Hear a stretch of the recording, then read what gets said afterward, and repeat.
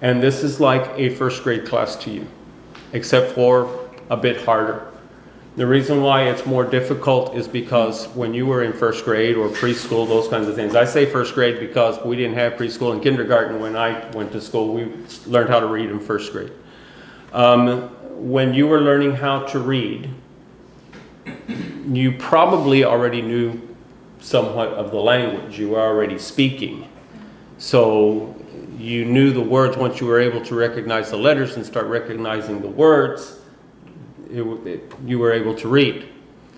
The difference here is you're not only learning a new alphabet, you're also learning a new language. So you have a double burden on you.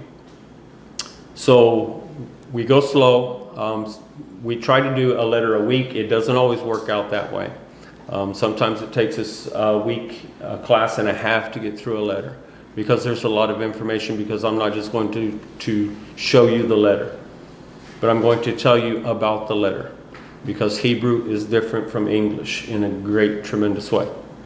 And so we're going to discuss a lot of that tonight. One of the things that you need to be able to distinguish, there's two words that sound familiar.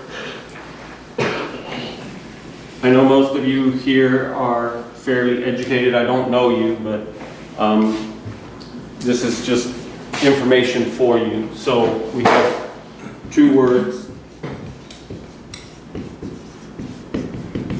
that you need to be able to distinguish, because both come into play in Hebrew. And that is translation and transliteration. Because we will be talking about both. Both of these words come into play between English and Hebrew. So translation is when you take an idea from one language and you put it into another. Okay? For example, I can say to you, ¿Cómo se llama? In Spanish. Well, I have to translate that because there's some people here who do not speak Spanish, and so I will say, what is your name? That is translation. So it's a trans to cross over, to change. Okay? So translation is to take it from one language, to take the definition, if you would, from one language to another language. Transliteration sounds similar, but transliteration is the taking of the original language and writing it in another script. So I could say, I can give you this word, which we're going to talk about in a minute. Anyway, I'll put it over here. This is a Hebrew word. Ahava. Everyone say ahava. Ahava. Okay? This is a Hebrew word. Now I'm going to translate the word for you. Ahava is translated love.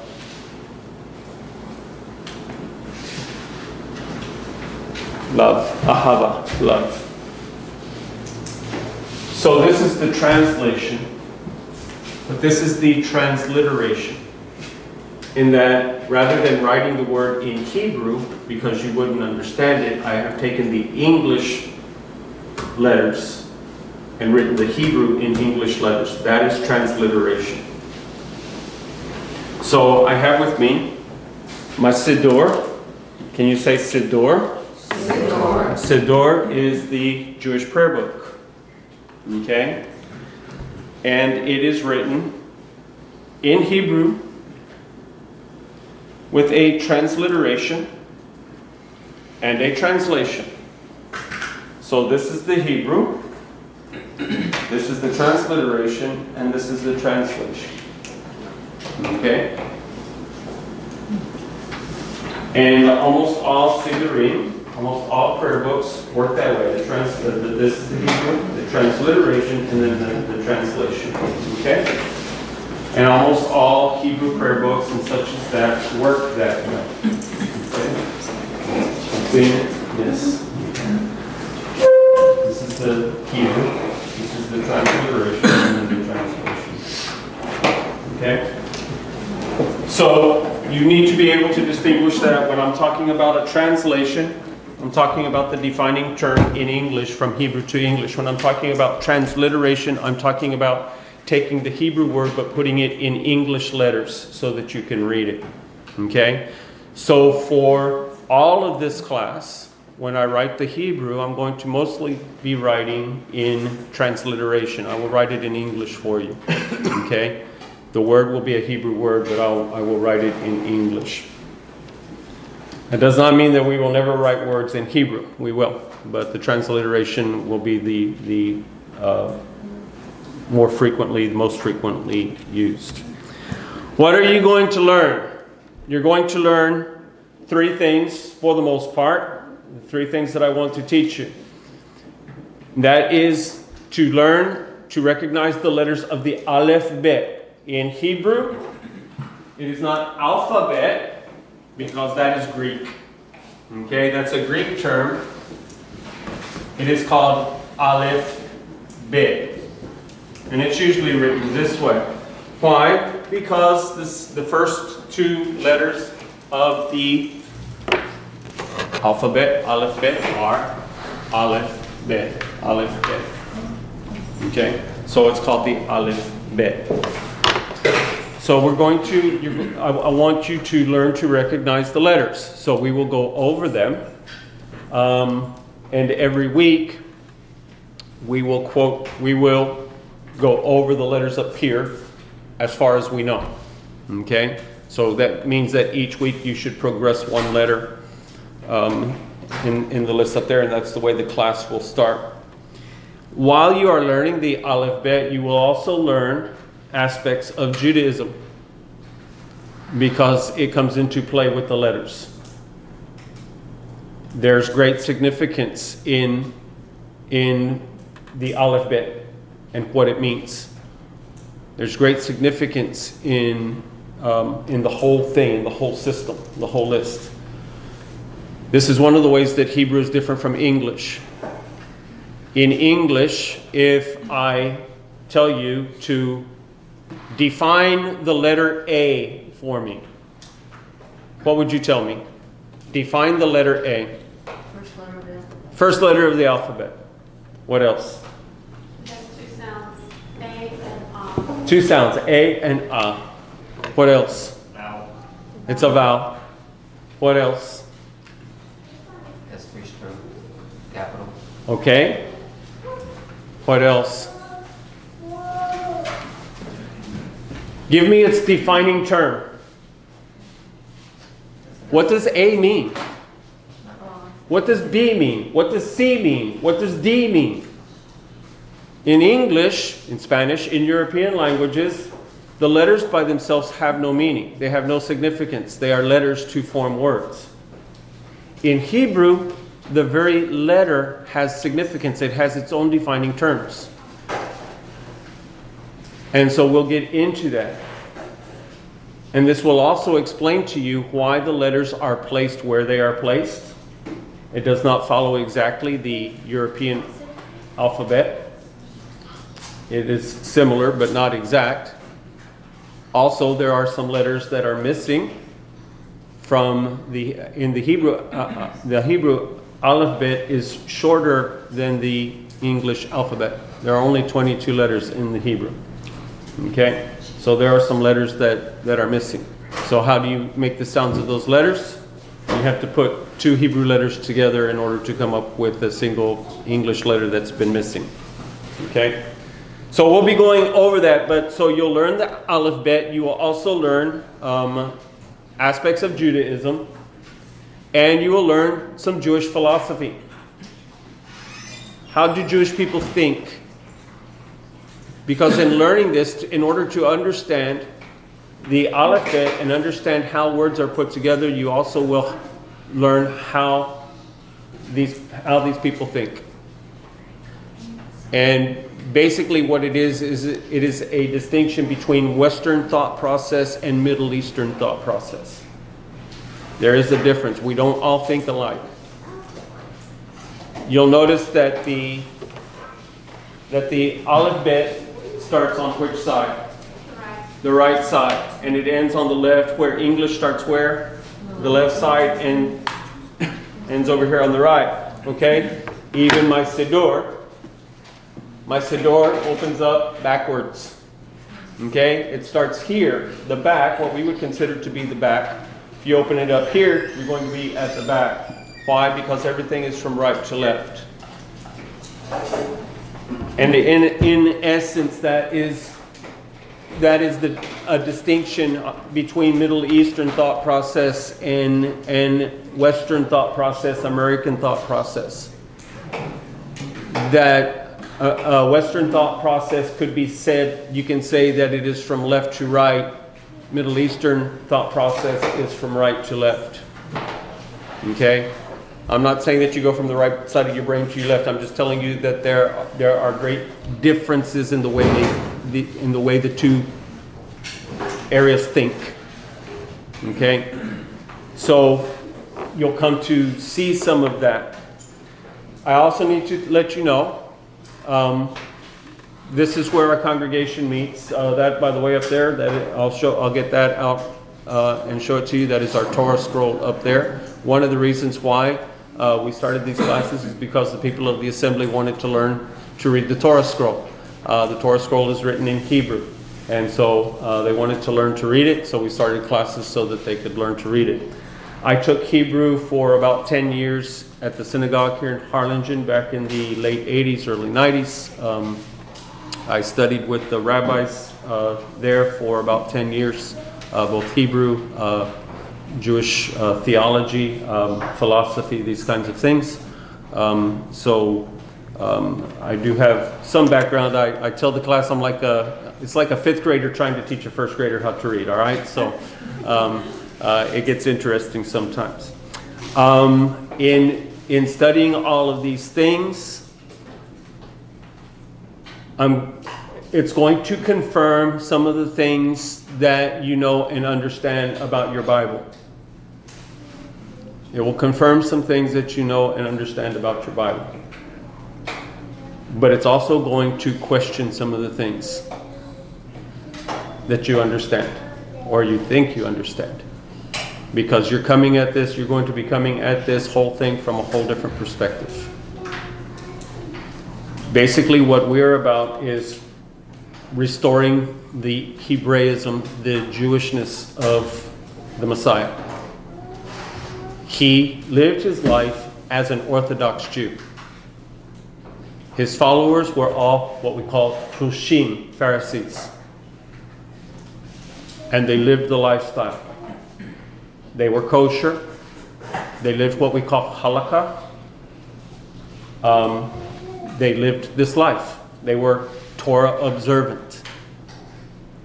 And so our perspective is this, and I'm not trying to convert you, I'm just telling you where we come from. If you want to join with us, that's fine. If you don't, that's fine. I make no issue of that. But just from where we come from. Our position is that Yeshua lived his life. That's his Hebrew name, Jesus. His Hebrew name is Yeshua. Everybody say Yeshua. Yeshua. Yeshua literally means salvation. So when the angel appeared and said, "You shall call him Jesus, for he shall save his people from their sins." But he didn't use the term Jesus. He said, "You shall call him Yeshua, for he shall save." You shall call him, if it's translated literally, you shall call him salvation, for he shall save. Does that make sense to you? These are some of the things that we're going to find out, that we're going to learn in this process. But because he was a living, breathing Jew, he was in fact Torah come to life. He was the living Torah.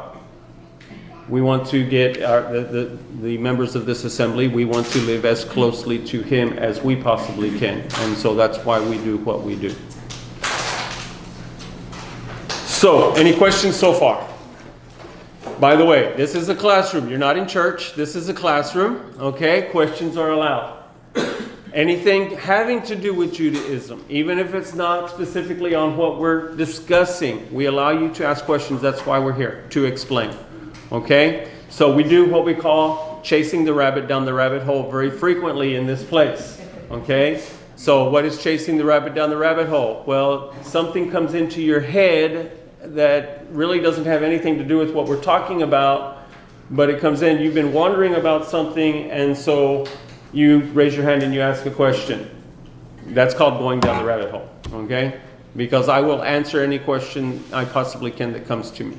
Because I want you to understand, and my philosophy is this: if you have the question, that means that someone else also will probably have the question. If you have a question, that means somebody else is also going to have that same question. So I'm not just answering you, I'm answering a lot of people. I'm answering several people, okay? So that's our philosophy here. So this is an open class. If you have a question concerning Judaism versus Christianity, any of these kinds of things, I've lived on both sides of the fence, so I have some understanding of it.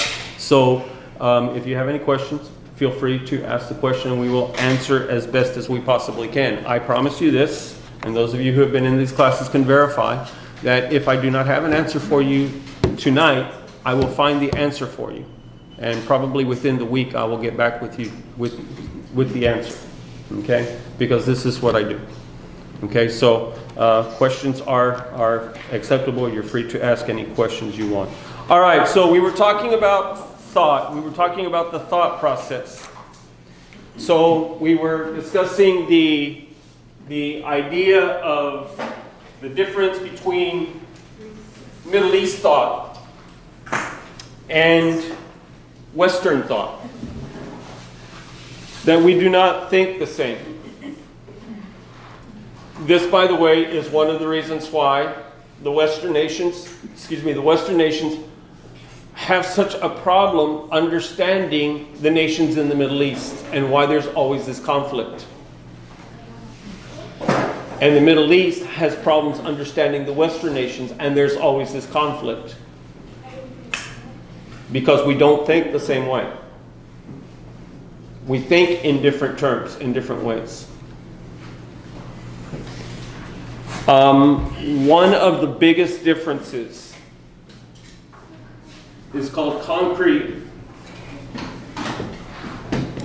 versus abstract.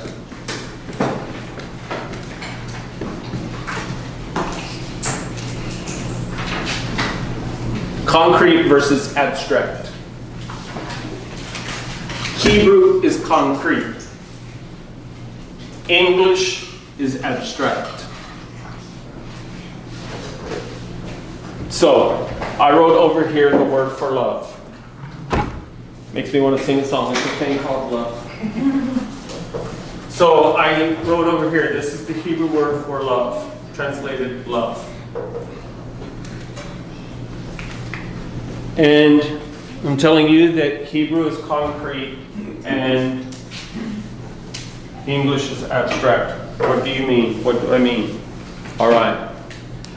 When you say, I love, I will say, I love my wife. I love my children. I love my dog. I love Coca-Cola. I love Cheetos. I love ice cream. I love my house. I love my farm. I love my car. Do you see how that is abstract? What do we mean by abstract? It's the opposite of concrete. It is whatever you make of it. So when I say that I love my wife and I love my dog, if you're from another place listening to this English, you're going to say, what? It doesn't make sense to you. You have the same emotional response, you have the same attitude towards your dog as you do your wife. In Hebrew, it doesn't work that way. There are other terms that are used. Because in Hebrew, this word ahava, love, it has a very specific meaning. By the way, I would encourage you to bring your Bibles, because we will go there from time to time. If you have a Bible, open it to John chapter 3, verse 16. In John 3:16, most famous verse in the world, John 3:16. You actually have given to you there the definition of love.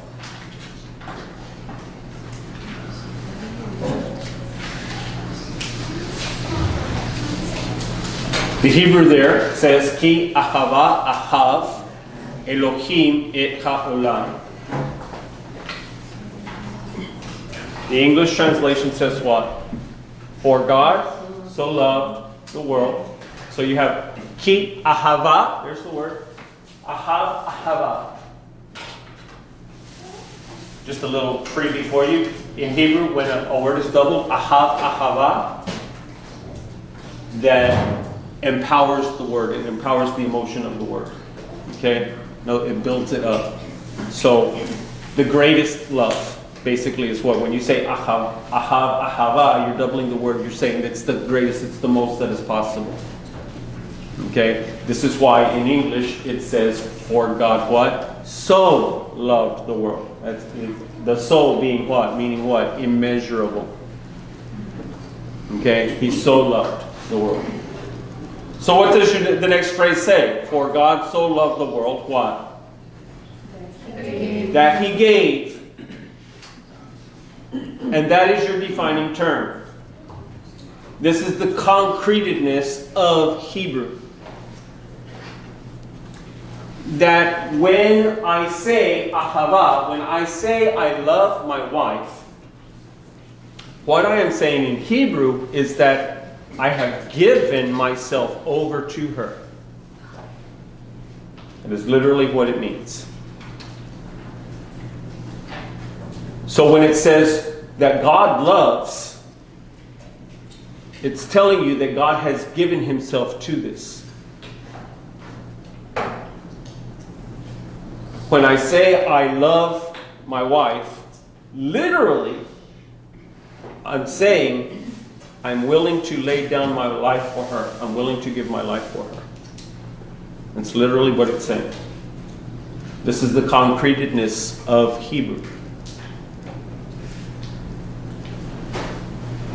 So when I take this back and forth, Hebrew to English, I say I love my dog, I love my cat, I love Coke, I love Cheetos, I love ice cream. Am I willing to give myself to attain those things? Am I willing to die for my dog, for Coke, for Cheetos, for ice cream, for these things? You see, in Hebrew, it has a very specific meaning. It's very concrete, very firm. Is everybody with me? Okay? Let's do another one.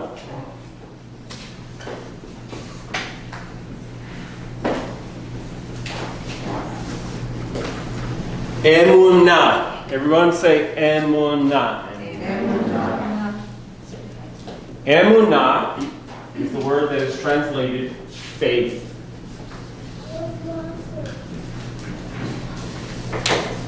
By the way, cross-reference. Go back to ahava a minute. Cross-reference in Ephesians. Go in your Bibles to Ephesians. You will often hear me calling the New Testament side, it's called Brit Chadashah.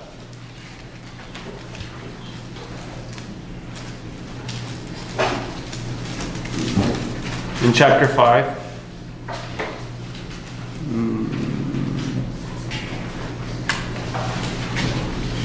so in Ephesians chapter 5, we call him Rav, Shaul, Rabbi, Shaul, Paul. He was a Pharisee all the way to the time of his death. He never left off Pharisaic Judaism, and he testifies to that in his trial at the end of the book of Acts. So look at verse 25.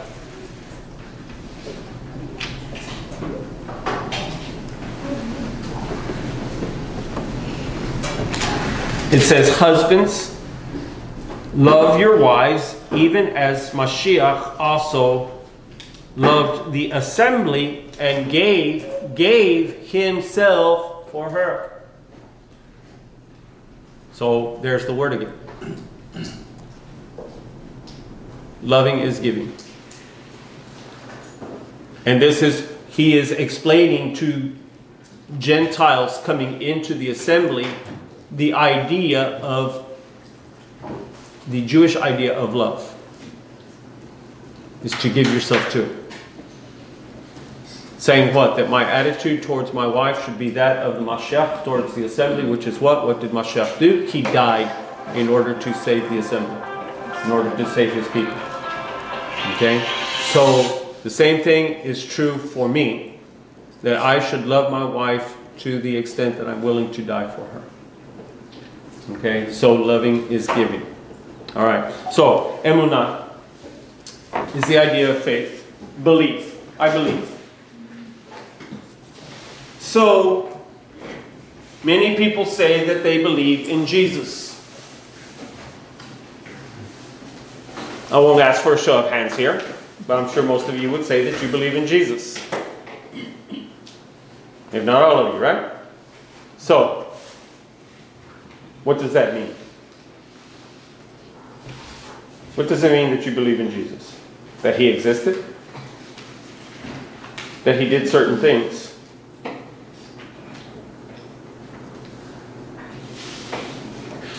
We call it a nominal faith. That is a faith in name only. Many Christians we say are nominal Christians, that they're Christian in name only. That if you ask them what their religion is, they'll tell you it's Christianity.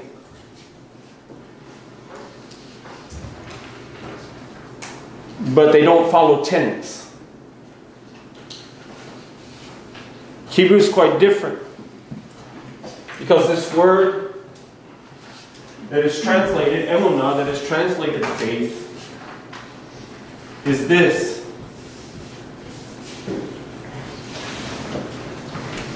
Trust.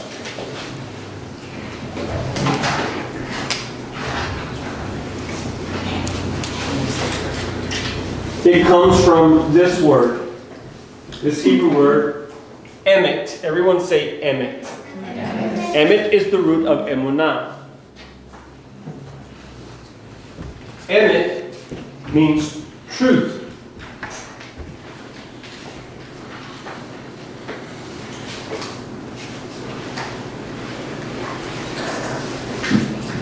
There's another word that comes from these two words, which you are familiar with. You've probably said it.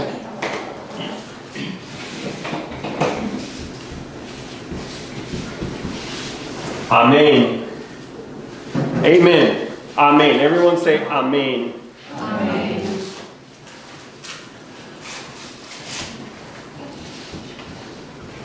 Amen means truth. So when you say Amen, you're saying true. By the way, in Judaism, if I'm saying the prayer, I don't say Amen. You say Amen. I don't say Amen. Do you know why? Amen. Do you know why? Because when I say Amen, basically what I'm saying is what he said. So I'm saying to myself, hey, yeah, dude, what you said, you're all right, you're right. Okay? So I said the words. There's no need for me to agree with myself. I already said the words. Everybody understand? So you say Amen if you agree with what I'm saying. Okay? That's the way that works. So Amen means true. Notice what you have here. Notice the root that's taking place here in all of this is what? Truth. Truth. Truth. Now, why is all of this important? Here's the distinguishing factor, which is what makes the Hebrew word concrete as opposed to the variableness of the English word.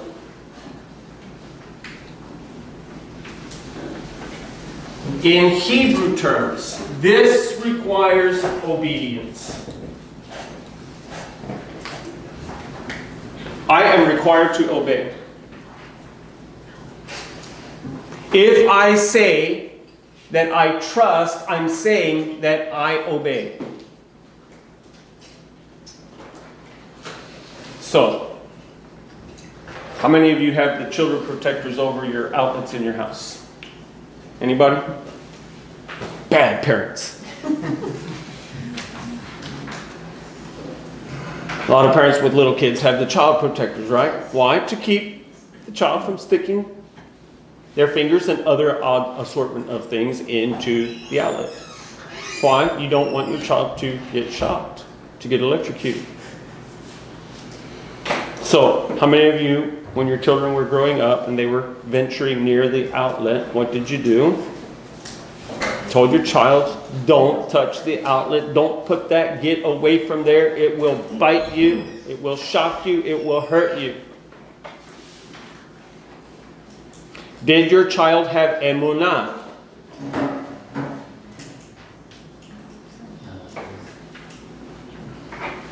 Most children will do what? Go back and test you. What does she mean it will bite me? What does he mean it will hurt me?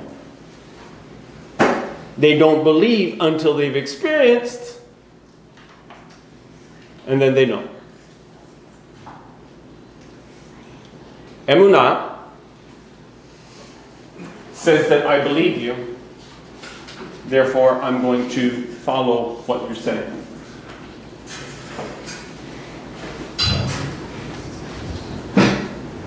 Okay, that's trust. That is the Hebrew version of trust. All of this is rooted in a very, very concrete analogy.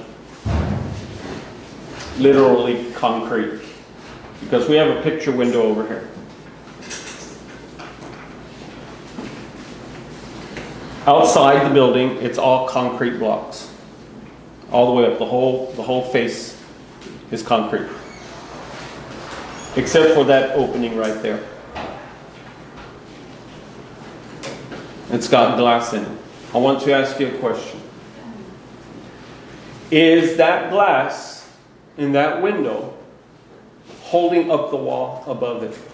How much pressure, how much weight is on that glass?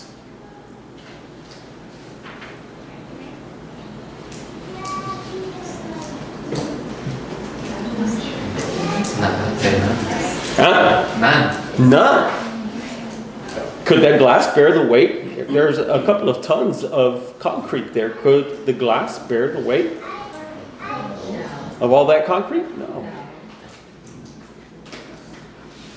Then what's holding the concrete up?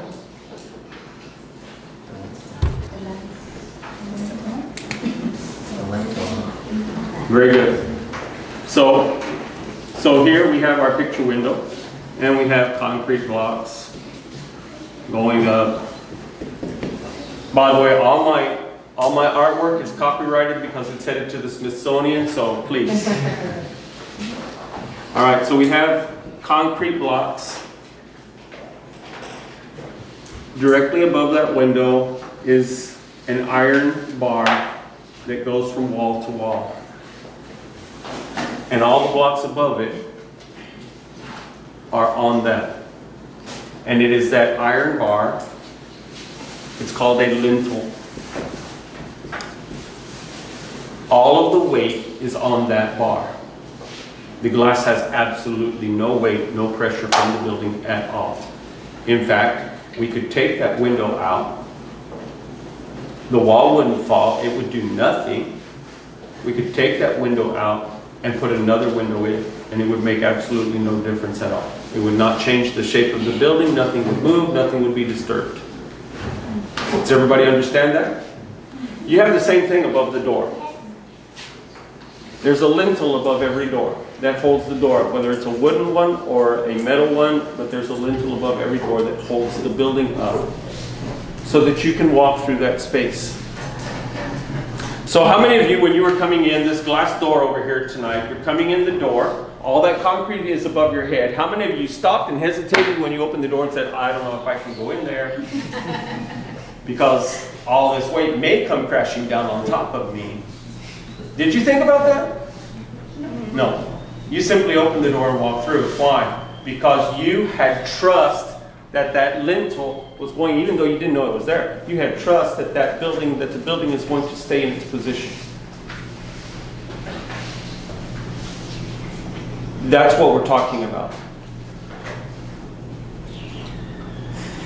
That's the kind of trust. It's true that that window will not lose its shape or size, not even a millimeter of it, if I take the glass out, because there's no pressure on the glass. It's all on the lintel. That is trust. That's confidence.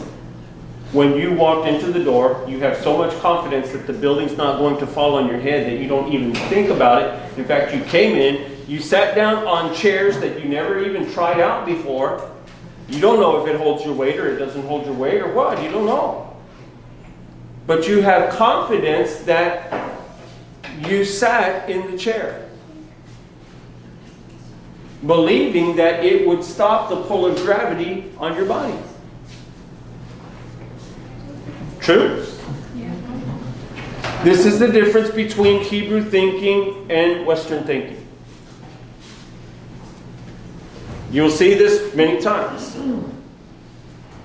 In Hebrew, you have very concrete terms that have significance, and you can't bend that, you can't change that. It is what it is. Where in English, it's abstract to us. Abstract saying, I can make it mean what I want it to mean. So I can say, I have faith, I believe in Jesus, I'm a Christian. But what does that mean? In Hebrew, when I say that, it means I have trust, I have confidence. It means I obey. It's a matter of obedience. So that is the concrete aspect of it. We're going to take a 5-minute break, and when we come back, we're going to get into Hebrew. Restrooms are over here. The first door to the right is the men's, second door to the right is the ladies. About Hebrew itself now.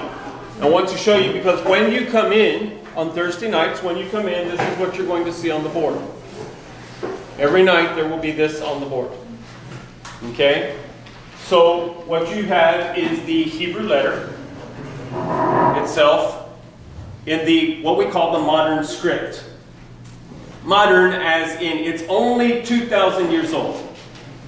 Okay?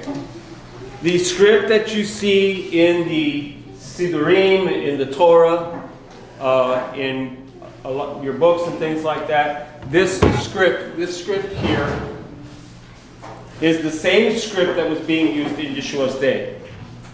It's the same script. Okay? But this is the modern script. There's another type of Hebrew that was used prior to that, used in the days of the prophets and the days of the kings. Okay? So you will have the letter in Hebrew here. You will have its name transliterated for you. So the first letter is called Aleph. Everyone say Aleph. Aleph. Then you will have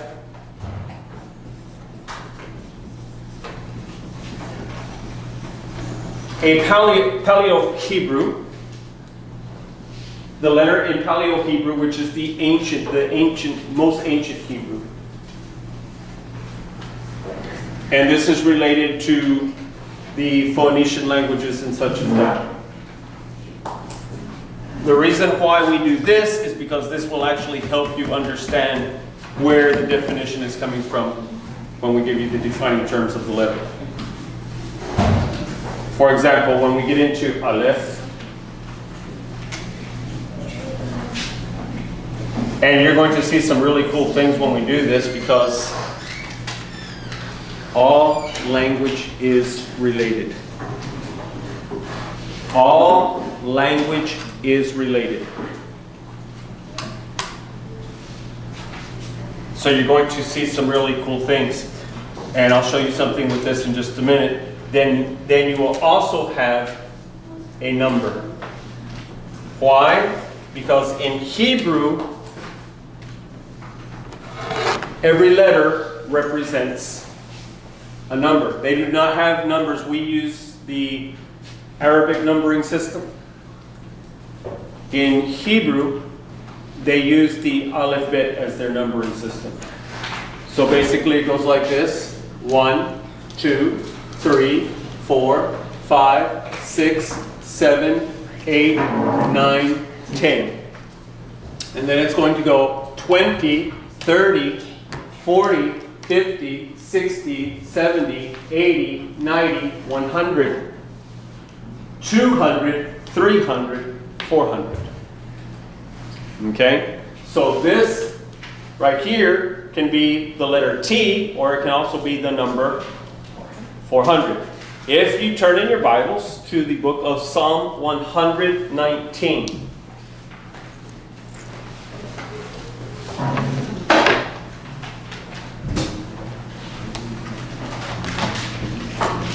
You will see the psalm divided up by the letters of the Aleph Bet. So at the top, right under the heading Psalm 119, it should say Aleph. You will go 8 verses and it will say Bet. And you go 8 verses and it will say Gimel. You go 8 verses and it will say Dalet. All the way through. You do not see it in the English. In the Hebrew, each verse starts with that letter. So under Aleph, all those verses start with Aleph. Under Beit, all the verses start with a Beit. Under Gimel, all the verses start with Gimel. But what he's telling you is Aleph, that's section 1. Beit, that's section 2. Gimel, that's section 3. So if you're listening to a rabbi speaking in Hebrew in Israel, or a Messianic, and he tells you to go to Genesis 1, he will tell you Vreshit Aleph, meaning Genesis 1. Okay? So saying that to say that the letters are also their numbers. Okay? So when you come into class, you will see this on the board. You need to write that down as soon as you get the opportunity. Write it down, write this information down. And then when class starts, the first thing we're going to do is we're going to go through the Aleph Bet. Aleph, and I'll point to it, and you say the letter Aleph, Bet, Gimel, Dalet, He, Vav, Zayin, Chet, Tet, Yud, Kaf, Lamed, all the way down. When we finish that, we'll do that a couple of times. We'll come back and we will go 1, 2, 3, all the way down. Okay? Now, we'll stop where we'll only go as far as what we know. Then the next week we'll add on another letter and another number. So you have the name, you have the Paleo Hebrew, and you have the number that it is. Okay? So that's what's going to be on the board when you come in. So I was telling you about the Paleo. What does that look like to you? It's another famous artwork going to the Smithsonian. What does that look like to you? A steer. Okay, looks like a steer. It is the head of an ox. It is the head of an ox. This is the head, these are the horns. It's the head of an ox. If I turn the head on its head, now what does it kind of look like to you? How about if I give it like that? How about that? This is where you get your letter A from.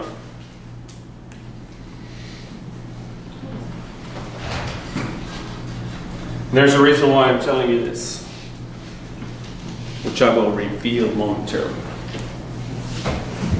So what do you know about the ox? Strong. Big and strong.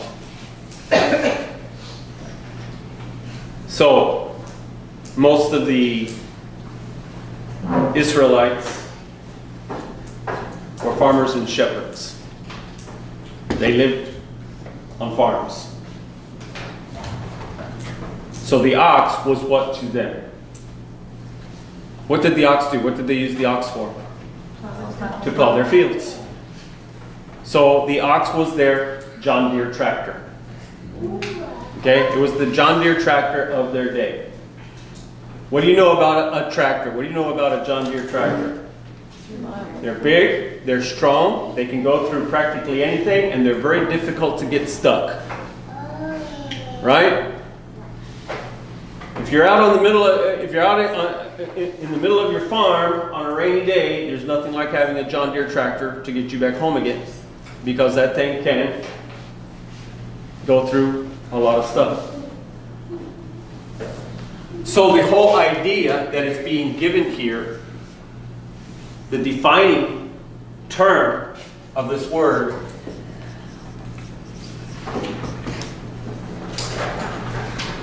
is strength, power.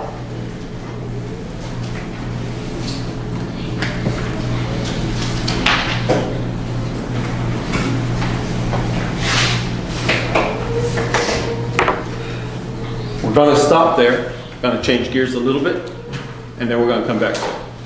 Okay? Remember I told you this to this is important. Why? What came first, this or this? What came first, the chicken or the egg? What came first, this or this?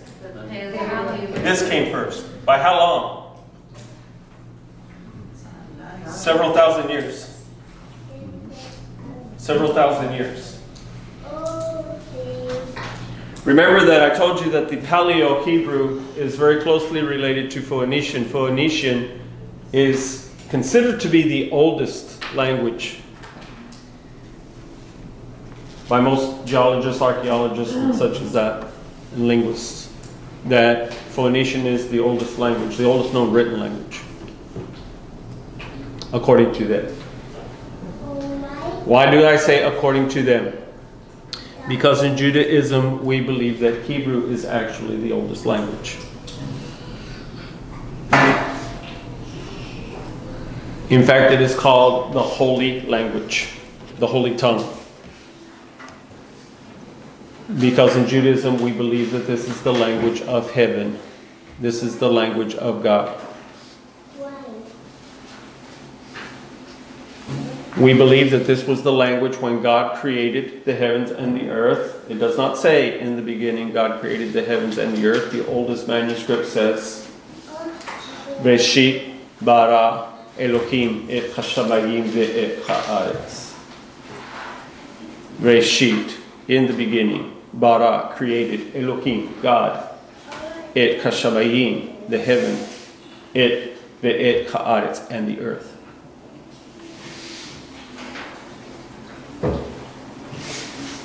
So, in Judaism, the understanding is that this is the language of heaven, this is the language of God. You may choose to believe that or not believe that, that's up to you. I won't press the point with you. But this is what we believe. This is what we understand, and there's good reason for it. We believe that this is the language of creation. In fact, the rabbis will tell you that before God created anything, He created the Aleph Bet. Why? How did God bring creation into being? He spoke it. In order to speak, you must have words, and in order to have words, you must have letters. Therefore, the rabbis say before God created anything in the universe, He created the Aleph Bet, so that He could speak the words. And it is believed that Hebrew was the original language of the earth. In other words, from Adam all the way through Noach, all the way to Babel. From Adam to Noah to Babylon, to the tower.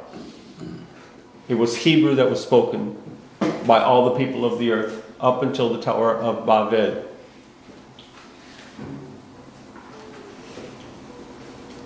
And from there, God dispersed the languages with the people. He dispersed the people, and he caused them all to speak different languages. But that Hebrew was the original language. And you will see that this language, as you go through this class, you will see that this language is like no other language. In fact, I still to this day, when I'm reading some things, I get goosebumps. I marvel at the way the words are put together. I'll show you a little bit in just a minute. But it's a marvelous thing. You can see the hand of God in this language, literally in every single letter. You can see the hand of God in its formation.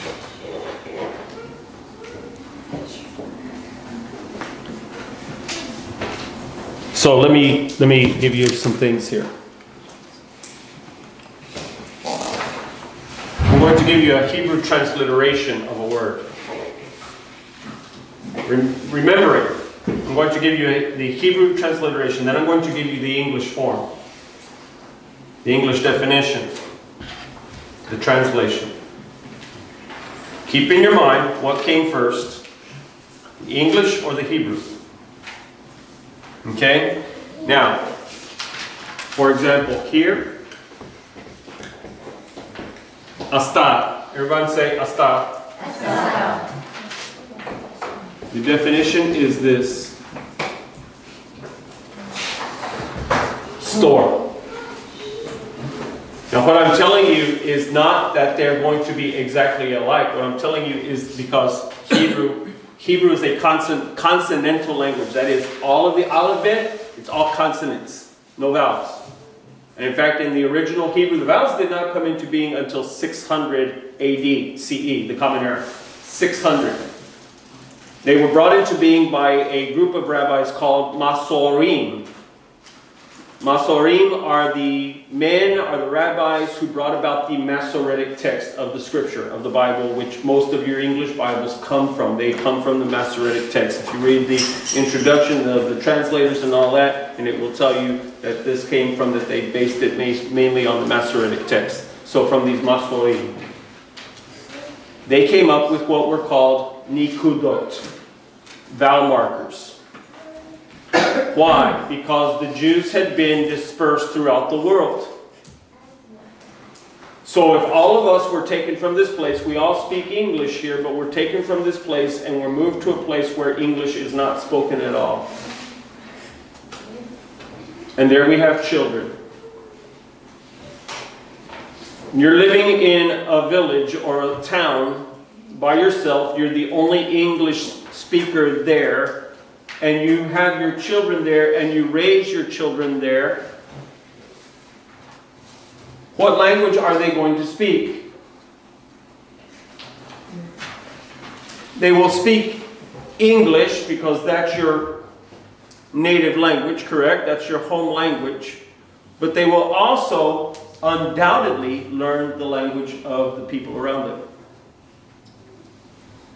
Their children, what language are they going to speak?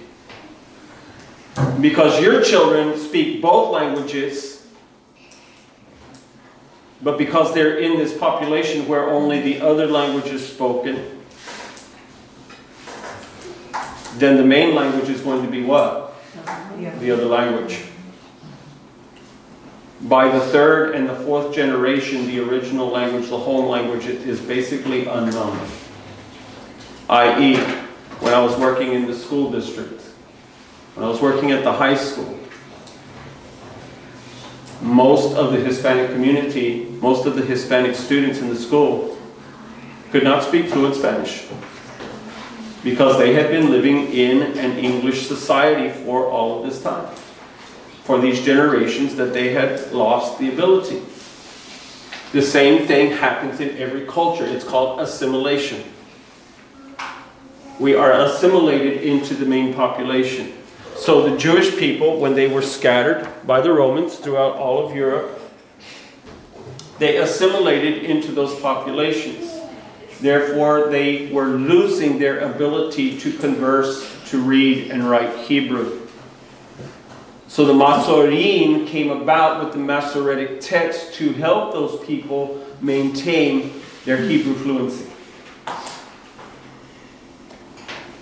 Now, eventually, a lot of it was lost to the people of Europe.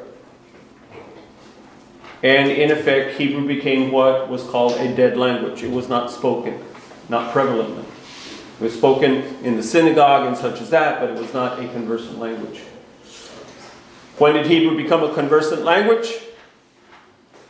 Between 1948 and 1950, when Israel became a nation, there was a man who immigrated to Israel. And he and his wife decided that they wanted to speak the language of the land, the language that their forefathers spoke. So he began to study Hebrew. And he and his wife made a pact that they and their children would speak only Hebrew from there on. So they started putting little signs on on the door and on the window what the Hebrew name, what the Hebrew word was. And their neighbors found out about it. And they thought that was a neat idea. So they started the same thing. Within just a few years, Hebrew had become the national language of Israel. What a lot of people don't know, because Hebrew is the language of Israel today, the predominant language, what most people don't know, that there was a real battle over what the language should be, English or German.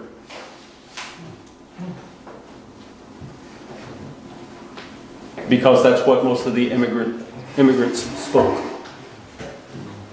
And one man and his wife flipped the whole thing. And today, Hebrew is the language of Israel. Okay? So, the thing is, what I'm trying to show you here is it's a consonantal language. So you look at the consonants. Those are the roots.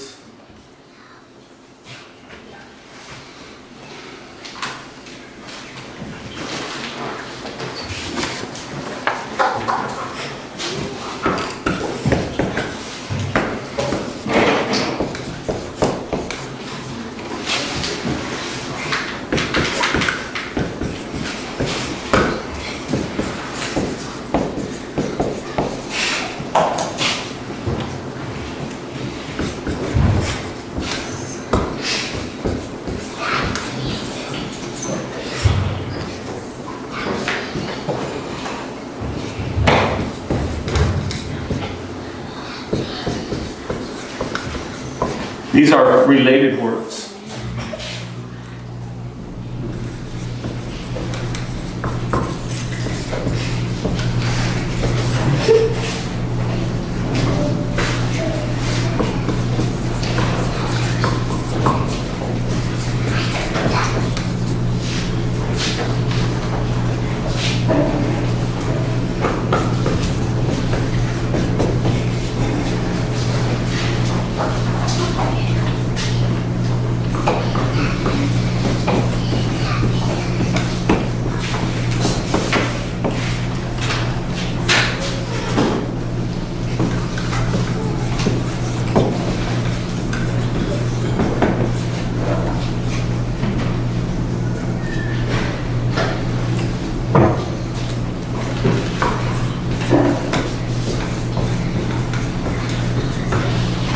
This is not a conclusive list. This is just to give you an idea. This is the Hebrew. This is the English definition, translation. Yalad, Yel, Kafar. I love this word, Kafar, as in Yom Kippur. The Kafar is the cover of the ark, what is called the mercy seat. It's actually called a Kafar, to cover. Notice here, what do men wear on their heads? Cap. A cap to do what? To cover the head.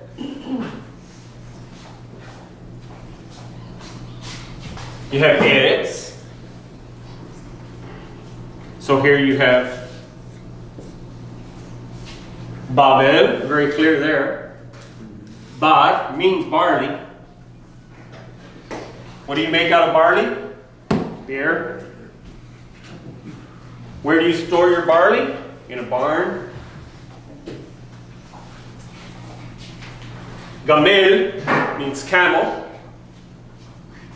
Halak means to walk. So you see these relationships, these associations. Just saying, and as I said, this is not, there are literally hundreds of these words. You can go on the internet, search them out.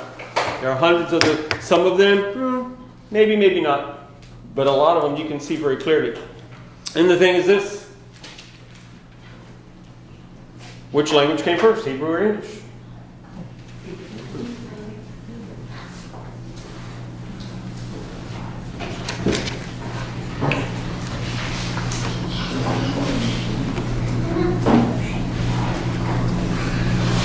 So we spoke concerning the Hebrew alphabet, that it is a consonantal language. So all of these are consonants. There are no vowels here. The vowels appear as markers either under the consonant, when you're reading under the consonant, or to the side of it. Okay? But there are no vowels in Hebrew. There are no vowel letters in Hebrew. As in A, E, I, O, U. There are no vowel letters in Hebrew. When you go, if you were to go to a synagogue and they invited you to come up to read from the Torah scroll, it would only be consonants. So it would be like reading something like this. I gave this to you. You guys said that were here last night. Shh.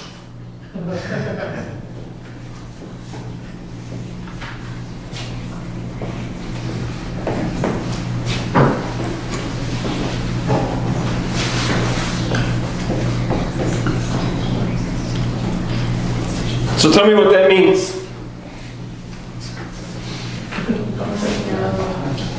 That's what it's like to read Hebrew.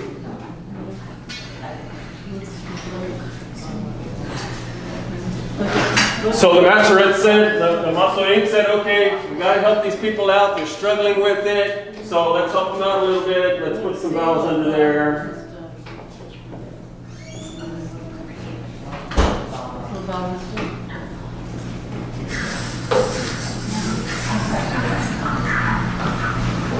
Saying that when you go up to read the Torah scroll, you have to know what it says.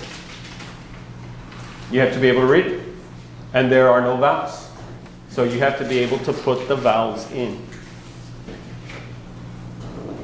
So most people practice and practice and practice with something that has the vowels in it, so they kind of memorize what the script is. And then they will have someone standing off to the side with the Torah, a written Torah, with the nikudot in it, with the vowels in it. And he is a corrector, so that if he misreads out of the scroll, and the guy standing here helping him gives him the proper pronunciation. What is the proper vowel that goes into that word? Okay, to ensure that it is being written correctly. As I was sharing with you earlier concerning the Aleph, every letter has its own significance.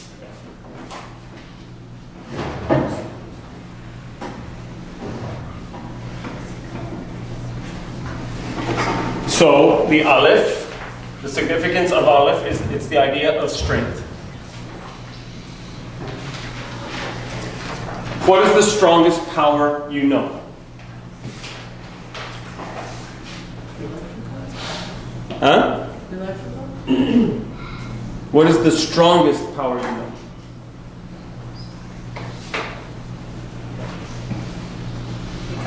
God. So guess what in Hebrew? Guess what God starts with? Aleph. Elohim starts with the Aleph. Okay? In saying that, let me give you two things here. One, another question. What's the next letter? It's Bet. It's the B sound, Bet. Aleph, Bet. So I'm going to ask you a question. Why in the alphabet is B located next to A?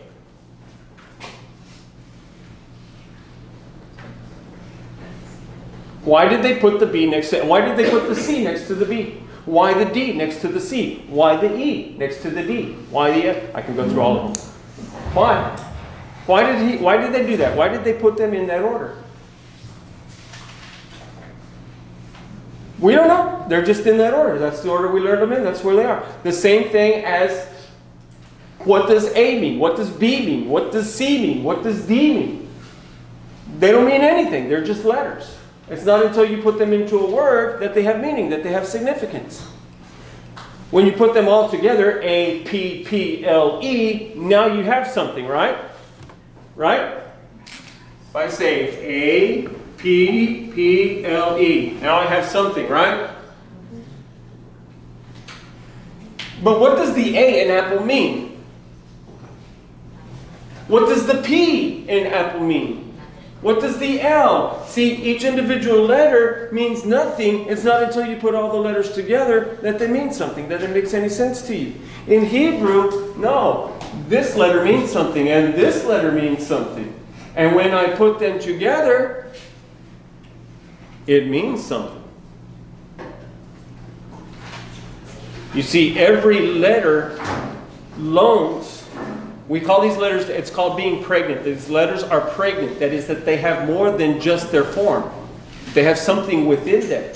So when you put these letters together, they bring that defining term in with them into the word. And that helps you to define the word. Okay? Saying that, you're going to find this out. So, why is the bet next to the aleph?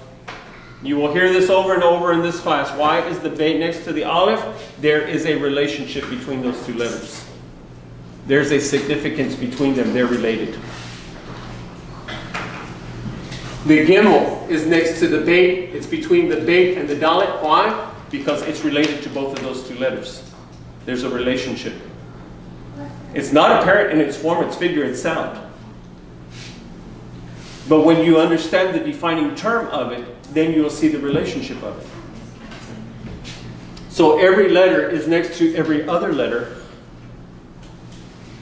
because it has a relationship with the letter in front of it and the letter behind it. And that's the order. Guess who put them in their order? God. He's the one who determines the relationships. By the way, guess who put your life in order? The people that are around you because God put them there. There's a relationship that is established by God Himself in all of our lives. The structure of my life, the things that come into my life, it's all by the hand of God. This is Judaism 101. Everything is by God, is determined by God. So even the letters are next to each other by the hand of God because there's a relationship between those letters. The rabbis say that when Mashiach comes, He will explain Torah to us. But not only will He explain Torah to us, He will explain the individual books of Torah. 5 books. Not only will He explain the individual books to us, He will explain the individual verses to us. Not only will He explain the individual verses, He will even explain to us the words. But not only will He explain to us the words, He will explain to us the letters that make the words. But the rabbis say, not only will He explain to us the letters that make the words, He will even explain to us the spaces between the letters. Why? So I have this, and I have this, and I have this, and what do I have? Another great artwork, copyrighted, no pictures, please. What do I have? An atom. An atom. And this is the nucleus, and we'll say that this is the proton and this is the electron. Okay? Is that all that's in the atom? Space. There's space here, correct? But is it really space? Or are there particles there that are unseen and unknown? You've heard of the Hadron Collider? That's one of the things that they're doing, right? They're looking to see what's in that space. Is it really space? Or something there?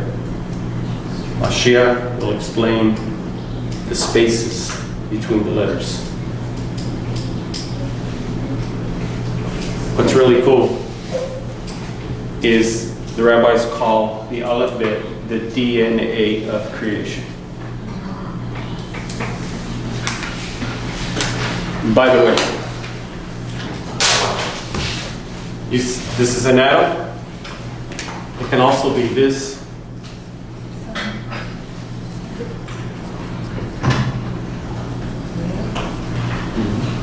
All our solar system is a giant atom.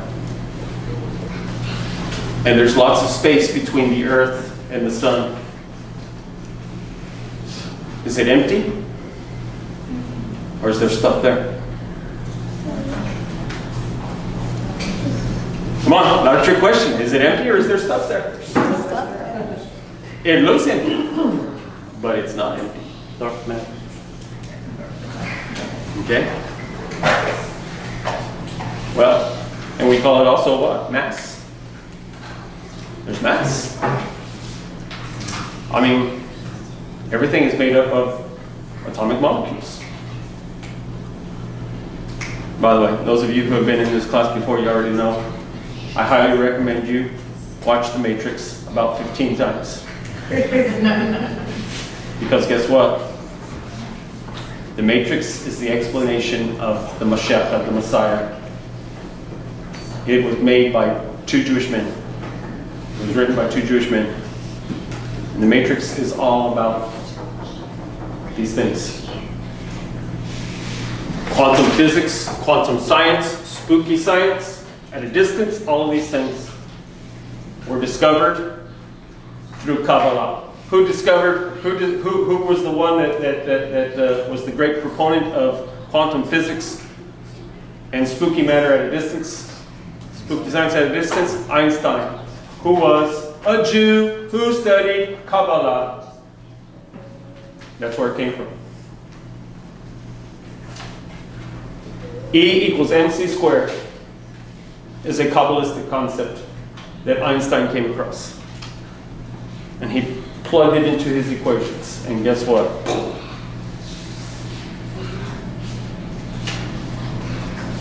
So, everything has to do with the cosmos.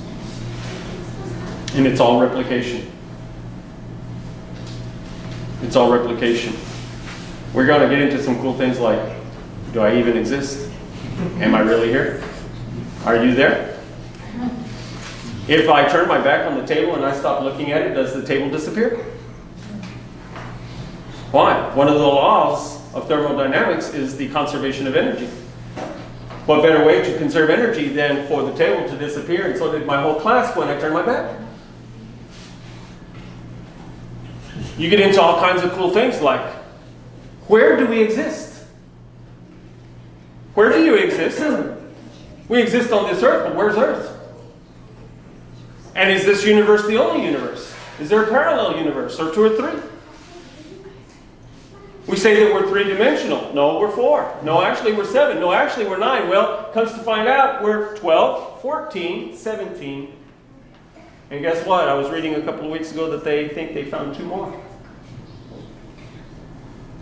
But all we can see is three.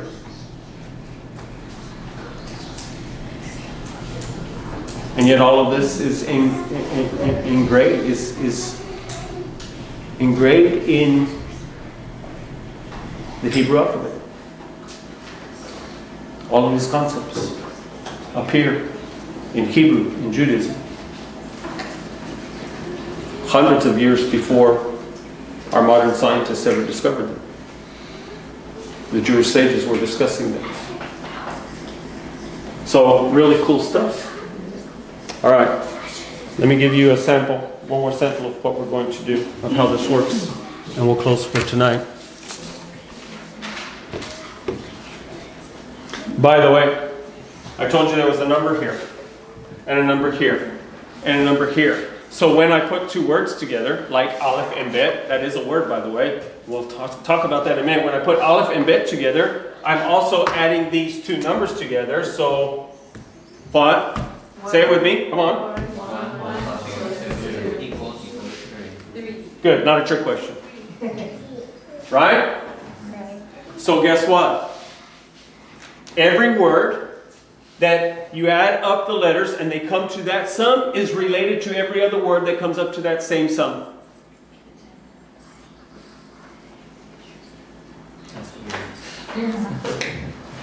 So, we have a term called Mashiach, the Messiah, and we have another term called Nachshon, the serpent. They add up to the same sum. Guess what? Is there a relationship between the Mashiach and the serpent? There's a relationship. I didn't say that it was a good one. There's a relationship. What does he do? He came to crush the serpent's head. And he says in John 3, before 16, he says what? Even as Moshe lifted up the Nachshon in the wilderness, so must Ben Adam, the Son of Man, be lifted up. This is called Gematria. And it's really, really cool stuff. Mind-blowing a lot of times, to the point where one has to say, a man could not have devised these things. Just with our first three letters. Because you see, when you put Aleph together with Bet, you come up with Gimel. 1 plus 2 equals 3. Okay? So, Bet. Aleph means strength. Bet. This is the B sound. By the way, Aleph has no sound. It is a silent letter. And we'll get into this in more detail because we're going to take Aleph on full blow next week. But just giving you samples here. Aleph, Bet. And this also explains to you why these two letters are next to each other. Bet is the B sound. It's actually a B or a V, depending on whether it's got what is called a dagesh, a mark in the middle, makes it a B, hard. You take the dot out and it becomes soft V. These are called labials. They're sounds made with the lips. B and V. So it can be either one of these. When people are speaking Spanish fast, they do that, do they not? They will say their B, they will say a B like a V. Okay? So, you have that relationship. What is it? Well, Beit itself, Bayit, means house. You'll usually see it spelled like this, Beit. So what is the paleo? The paleo is a picture, a map of a tent. What did the people live in? They were shepherds. They lived in tents. This is looking at the top. Okay? This is the... I'll draw big for you. This is the tent. So you would come in here. And this is the public area, if you would, what would be equivalent to your living room. Back here, there would be another curtain, and this is the family area here, and this is the bedroom. So you have a tent. Can everybody see that? It's a map of a tent. Okay? Why? Because Beit means house. And in their days, that's what their house was. It was a tent.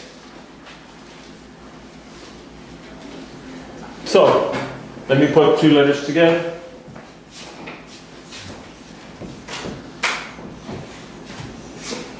Aleph Bet. I put that together.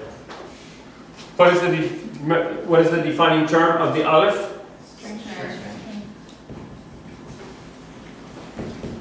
What is the defining term of the Bet?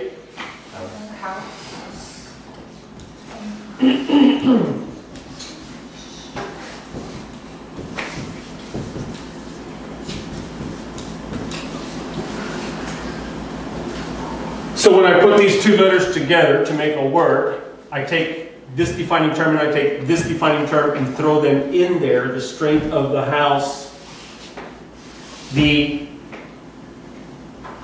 transliteration of this would be this. Actually, it would be more of this, but so this is the aleph and this is the bet, av, which means father. What is the strength of the house? The father is the strength of the house. This is the way Hebrew works.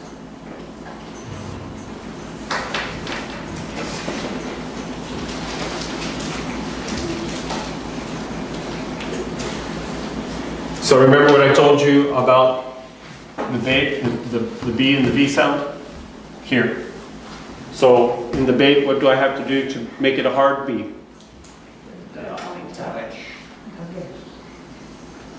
So you have to have the dagesh in the bet to make it strong, to make it a hard B. So here's what the rabbi said when they were teaching me Hebrew. The man, when the man is in the house is strong. Bet.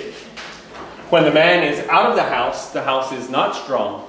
It's weak. V. Cool concept to help you remember. But it's the aleph next to the bet. It's the strength of the house.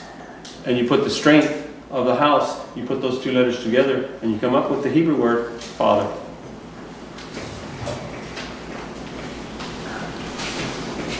Words related to father, you have Av, father. You have Avi, which is my father. You have the famous term that Paul uses in Romans. That you should call, that we have the right to call him Abba, which means dad.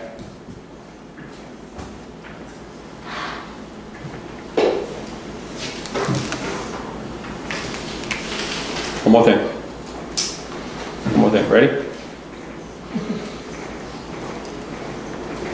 So, what's the next letter? Watch how this works. What's the next letter? Huh? Aleph, Bet, Gimel.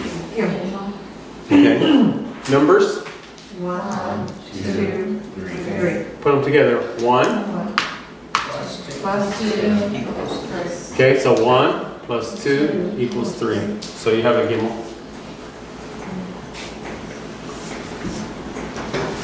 Gimel, by the way, means camel. Okay? But the defining term, he's a camel, but the defining term here is that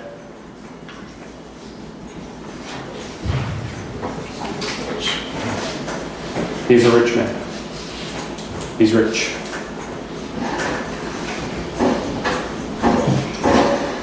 Now put it all together. This is Gematria. Put it all together.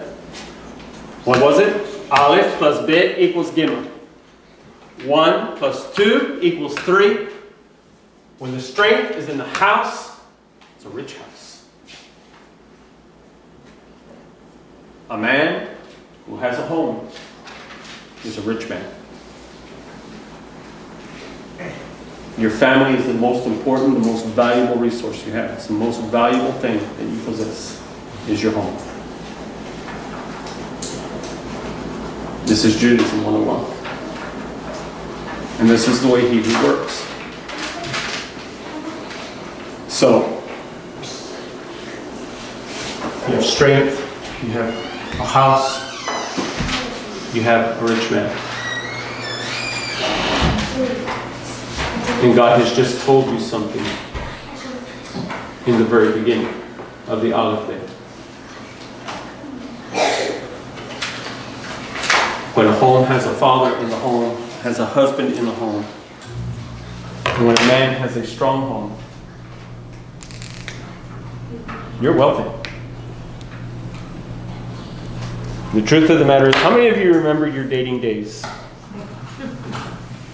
For some of us, that's been a long time ago. Do you remember your dating days?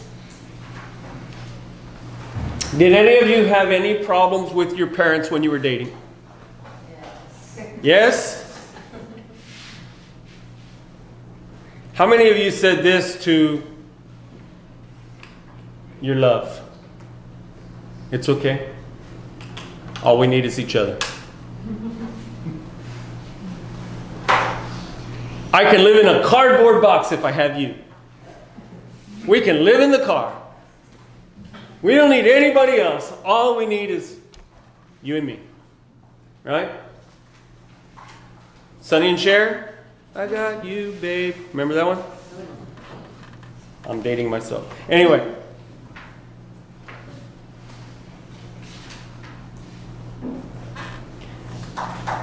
That's exactly what God is telling you with the first 3 letters of the alphabet. A man with a home is a wealthy man. And the truth of the matter is, when a man is the strength of his home, and he has that home, when the husband and the wife are together,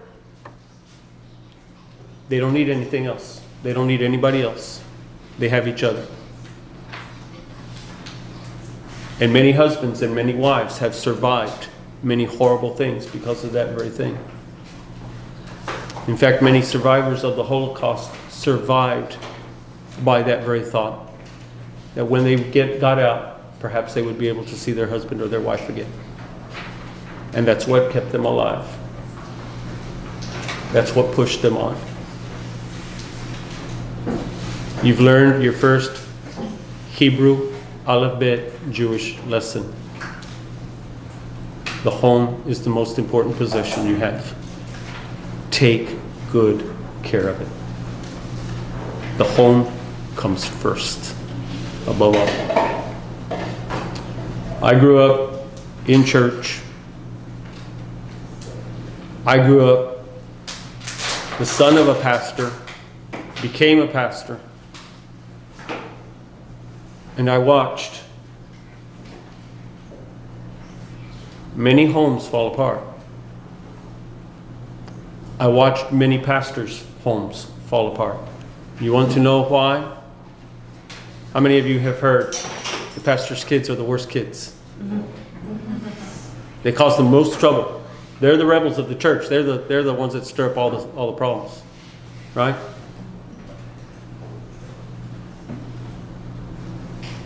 Do you know why? Because the pastor's so busy taking care of Because the everybody else. pastor is so busy taking care of everybody else that he doesn't have time for his own family. That's exactly it.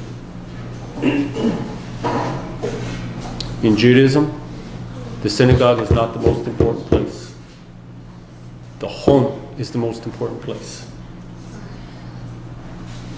And you must take care of your home. It takes precedent above all others, above everything else.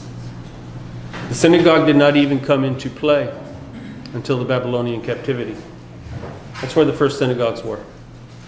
In order to teach the children Torah and Hebrew and Judaism, these things. You know where the family met for Shabbat? Where was the family on Shabbat before the synagogue came into play? They were in home. The father was enjoying his family. And the family enjoying their father. But I have watched the denomination that I came out of. Oh, you have to be in church. And in the denomination I came out of, it was Sunday morning, Sunday night, Wednesday night. And if you didn't show up, you were made to feel guilty. Nope. Family comes first. The home comes first. That's what's important. So that's your first lesson in Judaism, your first lesson of the alphabet. The most important possession you have is your home. Take care of it. The very beginning, in Breshit, he creates Adam and Chava, Adam and Eve, and he tells them to do what? A man shall leave his father and his mother and shall cleave unto his wife, and they shall become one. One flesh.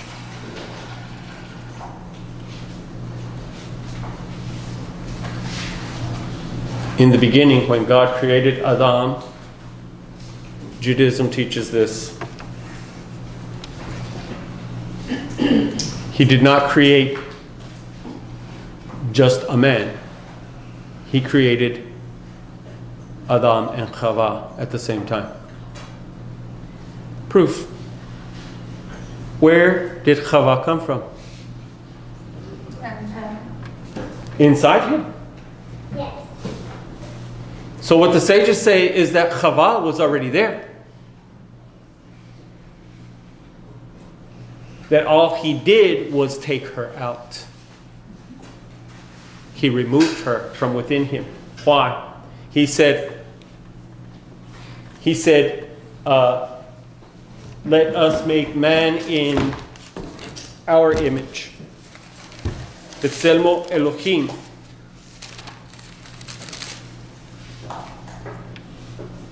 Let's see.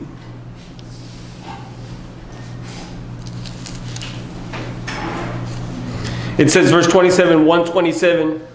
So God created man in his own image. In the image of God he created him. Male and female created them. And the rabbis say, why does he say that? Because he has not created Chava yet. The creation of Chava, the removal of Chava, does not come until the next chapter.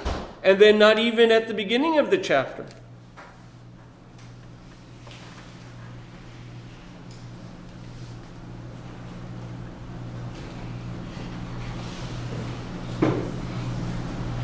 So now you have a question. Why? And this is the way Judaism works. The rabbis sit there and they see things like that and they say, why does it say that there? Why is that there? Because everything in the Bible, everything in Torah is put in its position for a reason and to make you ask a question. How do you get your children to learn? See, I'm teaching you by asking you questions. How do you get your children to learn? You ask them questions. So God wants you to ask a question here. Why does it say this? Why does it say, so God created man in his own image? In the image of God, he created him, male and female, he created them. All in one statement. And the rabbis say, because God created him, male and female, at the same time. And then later, he removes Chava, saying that God has both male and female attributes. We call him he, but the truth of the matter is that God has both male and female attributes. So when God created Adam, he created him in his own image with all of the attributes. The female was within, so the female attributes were within him, as well as the male attributes that were within him. When God removed Chava, she took with her the female attributes.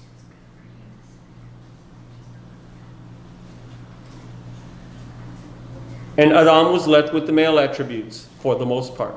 All of the attributes are still there. But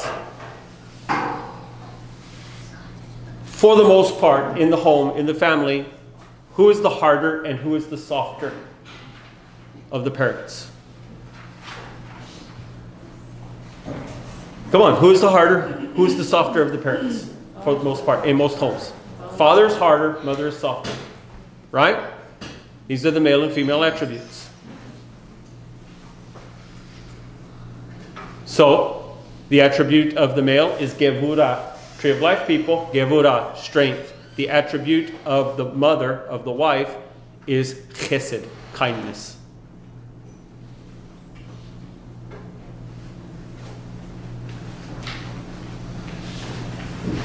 This is why the husband is to protect his wife with his very life.